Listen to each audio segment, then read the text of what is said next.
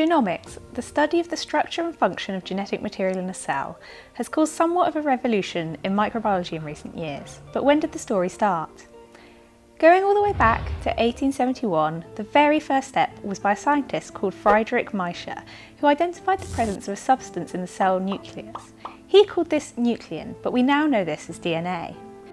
More was uncovered about DNA in 1953, when James Watson and Francis Crick, with contributions from Rosalind Franklin and Maurice Wilkins, discovered the double helix structure, taking us another step closer towards understanding our genome. Although these were the first steps in genomics, the history of modern genomics really began in the 1970s, a decade not just renowned for its flares.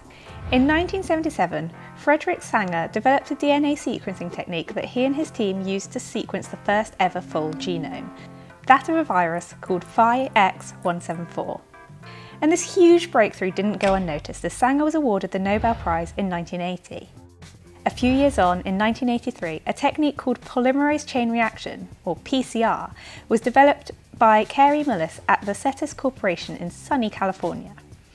PCR was a huge step forward, allowing a DNA sample to be amplified by several orders of magnitude, and this technique is still widely used today. Following this, in 1985, Alec Jeffreys developed a method for DNA profiling.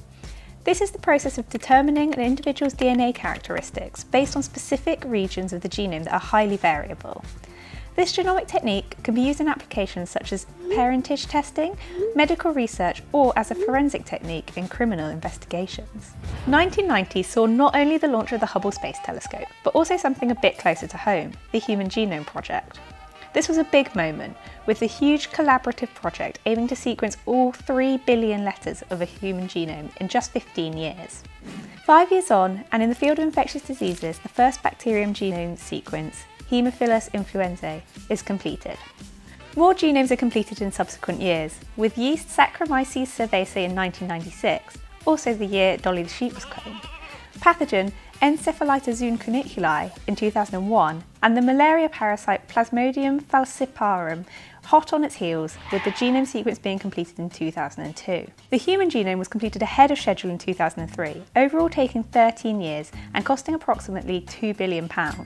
However, since this initial project, next-generation sequencing platforms have resulted in a dramatic drop in sequencing costs. For example, the same amount of data can now be generated in approximately 6 minutes for a few £100s.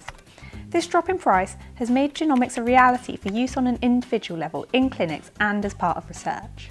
Looking at the present day, genomics-based studies are widely used. For example, genomics can elucidate how and why drug resistance emerges by identifying signatures.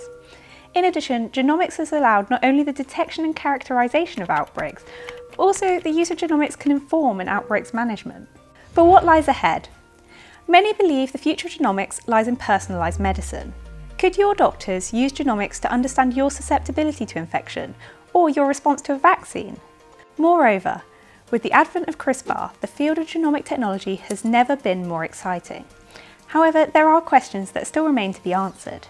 For example, are innovations moving forwards at a pace faster than our ability to understand their potential consequences? Will whole genome sequencing lead to better health or more false positives and unnecessary treatment? And finally, what will the future of genomics look like? Let us know your thoughts in the comments below, or you can reach us via both Facebook and Twitter.